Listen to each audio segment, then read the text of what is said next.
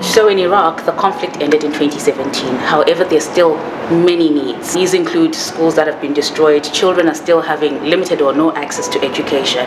So in our strategy, we got the views of partners working in the field, the Ministry of Education, donors, to actually tell us what it is that they want to do for children.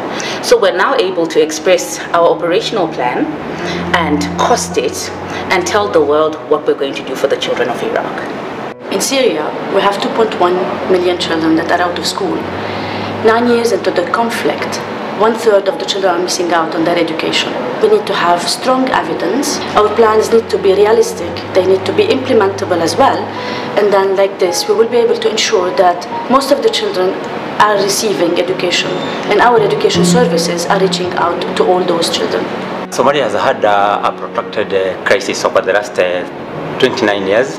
Education cluster has developed an operation framework covering 3 years, and this will help reach out to the 70% of children out of school to access education, to respond to the education needs across the country.